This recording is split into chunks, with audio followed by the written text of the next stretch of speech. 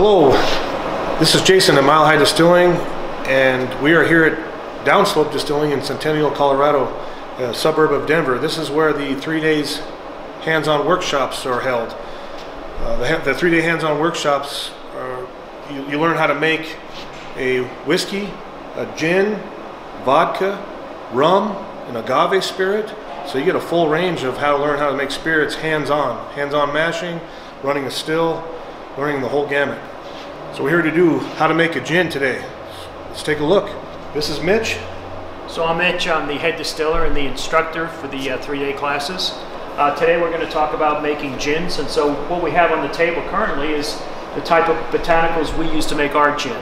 Now, we make a really complex gin. We use a number of botanicals. You could make a much simpler gin, but today we're going to make a more complicated gin that's not juniper forward.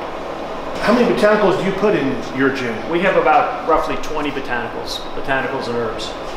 So basically our gin is what they call citrus forward. So we use orange, lemon, and lime peels to give us that citrus taste. And so our gin has a slight orange tinge to it. We also use typical botanicals that are used in most gins throughout the world. But again, our gin is a sweet gin. Our gin is a sweet gin, not a dry gin, as opposed to like the English gins. So the type of gin we're making today is the Genovese style. So it's a style that has more, give you more botanical flavors than the juniper. The juniper's there, but it's not in your face. So that's what we'll be making today. This is their bottle. This is Downslope Distilling gin. You can find this at your local liquor store. If they don't have it, please ask them for it. So this is what our typical gin basket looks like. That gets inserted into the gin basket or the card basket. We like to use these filter bags. So we put all our botanicals in these filter bags because basically if we have anything that's super fine, it might fall out of the sides here. So we're going to fill this all up with our botanicals, and then what we're going to do is we're going to surround this bag that has botanicals in it. We're going to surround this with a juniper. Now, if you want something that's a little bit more juniper forward, what you may want to do is add half of this juniper and half of this with botanicals. But today we're going to make the double diamond just using our formula. So basically what we're going to just start using all these different types. So basically what we do is we like to use this mason jar. We're just going to use teaspoons or tablespoons and just start filling up the filter bag with all these different botanicals and herbs. And this is going to take some time.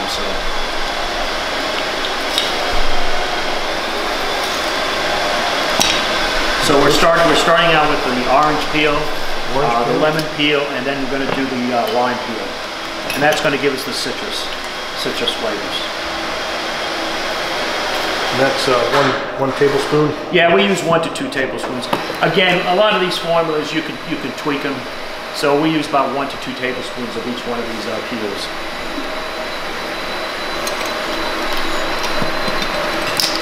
But again, the filter bag has to be completely filled, so we might have to come back and add some additional botanicals or herbs in there. Well, we'll start out kind of using like 1 tablespoon of everything, just to make sure it's full. So that's the caraway seeds. Now we're going to add the cinnamon. The cinnamon we use is the Saigon or Vietnamese cinnamon. It's called Casio bark. It's a lot better cinnamon flavor than some of the cinnamon that you might see out there. Then next we're going to use the Angelica. That gives a little bit of bitterness. Then we use cumin seeds.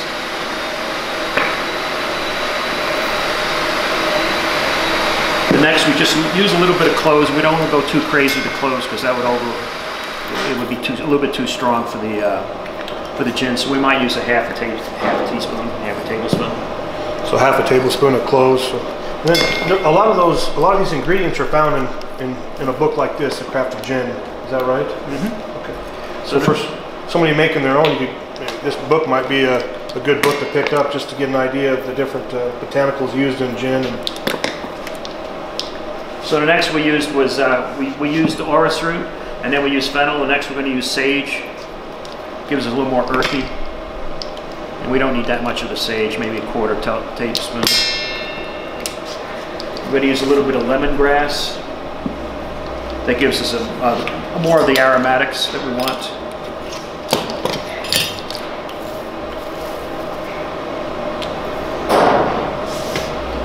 The next we're going to use a little bit of lavender, also to give us some more aromatics.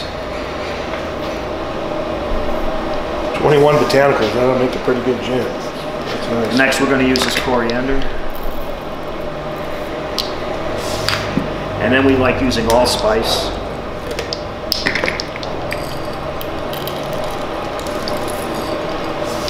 And then we use anise, which gives kind of that licorice flavor. We use it. These come in the stars and also they come in stars and also seeds, but we're using the stars right now. And then we use just a little bit of margarine, maybe half a tablespoon. And then we're also using, so we already had cardamom.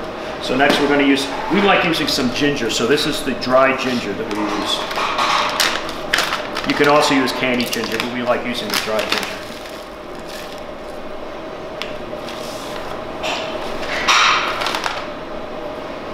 And then just a little bit of cloves. A little bit more cloves. And then what you notice is that the thing is about half full. So what we'll do now is that to make sure this is full, instead of just putting a lot more botanicals in there, we'll just put more orange, lemon, and lime peels up, and that will actually will give us more of the citrus. And so we're not going to over, our gin is not going to be over botanical. I don't know if that's it. We're just going to make sure it's a little bit more citrusy.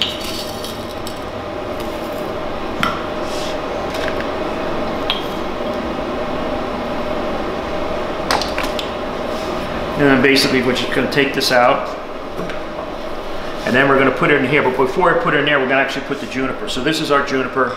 The juniper we use is from Eastern Europe and Italy, so it's not super piney. So we recommend not using juniper from the United States because it might be super piney. So try to go to your local spice shop and make sure you get juniper that's not super piney. So we'll put a little bit in the bottom. We'll put this bag in there, and then we'll actually surround the bag with more juniper. So we'll surround the bag and top the bag off with juniper.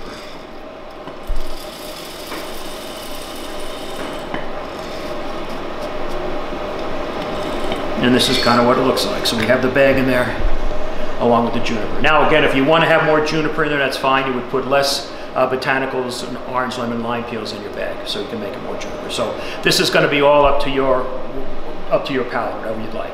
So now we're ready to then bring it over to the still. Right now I'm going to place the gin basket in the carder basket, or gin basket vessel.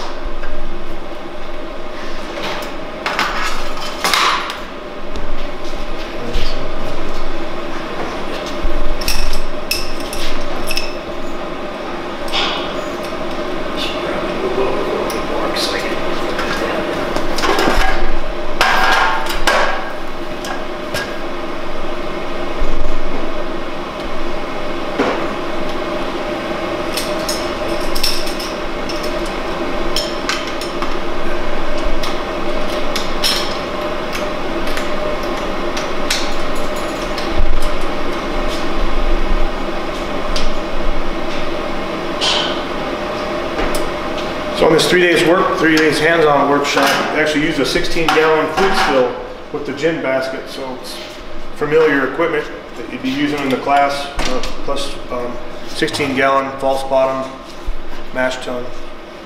And what I should mention, just because it's a gin basket or carder basket, you can actually put fresh fruit in there too. So for the last class, we made it like an applejack. We put fresh apples in there, so you could put fresh fruit and apples in there, and along with other botanicals. Doesn't have to have juniper in there, and basically that will extract all those flavors. So we made a real kind of a natural apple pie in our last class without any sugar. So basically we had the sweetness from the fruit, we had some nutmeg and cinnamon, and basically made a really nice apple pie. So just because it's called a gin basket, you could put anything else in there, fruits, vegetables, whatever, that are fresh. Just make sure that if you have something like an apple or a peach or anything else, don't put the pits in there because that's going to extract some metals that you don't want. So basically that's it. But this, you can put anything in there and it will extract all those flavors. We were also talking about the base. So in this kettle right now, what Downslope Distilling does for a base for their gin is rum. Mm-hmm. But you can use a different base. the base spirit. It can be made from grains or grapes or cane sugar. There's different base spirits that would go in here, and we would suggest not to go over 50%, 30 to 50% alcohol. The remainder would be water. This is filled up about 3/4 of the way, and it's just hearts. So there's no heads, pour shots, heads, or tails in this. It's all hearts, and it's mixed with water to dilute it down for safety reasons. And that's heated, and the vapor goes up through the still, and through the gin basket or the infusion chamber, and through the condenser here, and out through the parrot. Now, basically the situation is that the way we have it set up today, we actually have all the bubble plates in each one of these. So basically what we're trying to do is, in this particular case today, we want to make a really neutral spirit. So that's why we have all the bubble plates in there. On the other hand, if we wanted to make the spirit that wasn't as neutral, we would take out maybe every other plate or all the plates, because that's going to strip out the flavor. But today we want to make a more neutral spirit that's actually going to go through there. The thing that's really important is we want to make sure that the spirit that we're using down here is not going to conflict with the botanicals that we have up there. Because if we have something that's harsh spirit down there, that's going to conflict with the sweetness and all those botanicals up there. So we want to make sure it's really, it's neutral or as best tasting as possible. All right, so now we have the gin basket, the infusion chamber loaded. The still has been heated for an hour or so. We're filling each plate with liquid, and now we're starting to run liquid out of here. We're running about 180 proof. Now, what we like to do is a lot of people who make gin, they're distilling their spirit as a vodka, so 190. We like to distill the spirit a little bit lower proof, and that's going to retain some of the sweetness from the gin to basically give us more flavors with the orange, lemon, lime peel. So we're sweetening up. And so we basically go anywhere from like 160, 180. We try to keep it in that spot. And the way we control that is we actually control the phlegmator. The phlegmator is what's going to control the proof. But also what the phlegmator does too, which we have talked about in the past, is that it actually controls the temperature. So if we look at the temperature here versus the temperature down there, there's quite a bit of differential. So basically, since we're cooling down the vapor here, we're basically getting the maximum extraction of the botanicals, the aromatics of oil out of botanicals that we want.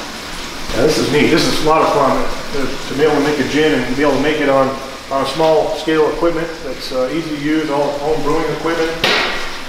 This is a way to learn. It's a hands-on workshop, hands-on classes that teach you, how to mash out through the distillation process, and all those things you wonder, questions you want to ask, you can learn here. So this is what the gin looks like. So the gin is actually coming out of here. It's going to be crystal clear. So this is about probably about 180 proof roughly. And basically, you want to make sure that this spirit, even though it's a higher proof, you should taste at least with your finger and make sure it's not burning. The thing we do want to show you, though, that you're going to see the difference between the spirit that's coming out of here and the spirit that's actually going to come out directly out of the gin basket. So as we actually drain this gin basket, we can notice that there's the color. So that's where we're going to get our color from. That's the color from the orange, lemon, lime peel. So the color's not going to come through here. The color's going to come through there. Just be aware that the liquid that's coming out of here is going to be a little bit hot because it hasn't been cooled down very much. This is cooled down quite a bit because we have the main condenser here, so it's going to be slightly hot. So just be a little careful, maybe kind of mix this spirit with that spirit, and you'll wind up with getting the color spirit. And you're going to see it's kind of cloudy, and basically what's going to happen is that after you dilute it, it's going to still be cloudy, but a lot of times what's going to happen is it will clear up. You'll see a lot of the stuff the sediment will actually go to the bottom of your bottle or jar, and that's nothing to be concerned about. That's going to be basically those are pectins that are actually in the orange, lemon, lime peels, and those are actually going to help age the spirit as it ages in the bottle. So we like to try. So basically, we like to try to keep it. In our temperature right now, we like to keep it anywhere from, like, say, 170, 180 degrees, and now this is at our altitude, which is about 5,400 feet above sea level. So you'll have to adjust it depending on your altitude, but that's where we like to keep it right now. So we'll adjust the rate of flow of water going through the phlegmator, which will keep that temperature plus or minus in that general area, pretty constant. How many gallons do you usually get through the gin basket before you need to change the botanicals? So basically what we do, what we do is we actually taste it. So we will taste it out here through the distillation cycle. When we see all the botanicals have been exhausted, then we don't change the botanicals off. We just actually throw the rest of it down the drain and do another batch. So, because what's happening is that even though you think it's a one-way flow, we're actually getting backflow. So we're actually getting backflow down. It goes all the way down to the bottom here. So what's happening down here is the spirit that's actually left in here is going to get really bitter. So basically, we're not going to reuse that spirit. So that's what we do. So basically, what happens is, if we have whatever we have in there, we could roughly say we're going to get to recover roughly about 50%. So if we have, let's say we have, let's say 10 gallons in there at 100 proof, we're going to wind up with 5 gallons at 100 proof, and then we're going to eventually dilute it to 80 proof. So we lose anywhere from 40 to 50%.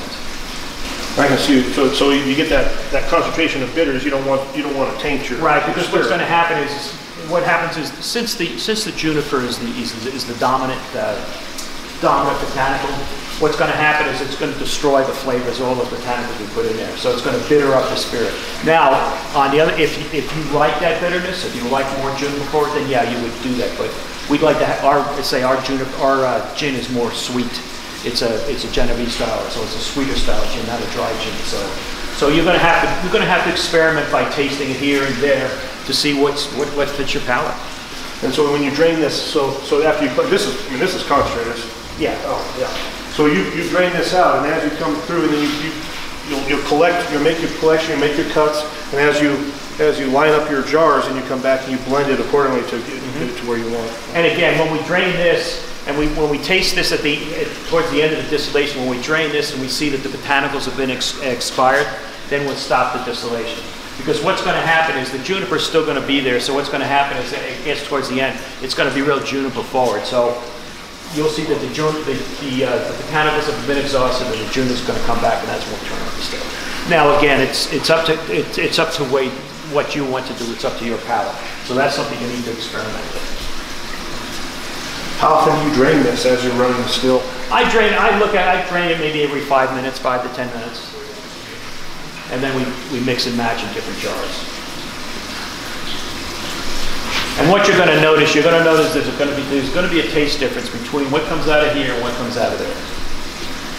You're going to notice here, this is going to be more juniper forward, where here you're going to taste more of the botanicals. And that's why you kind of need to blend.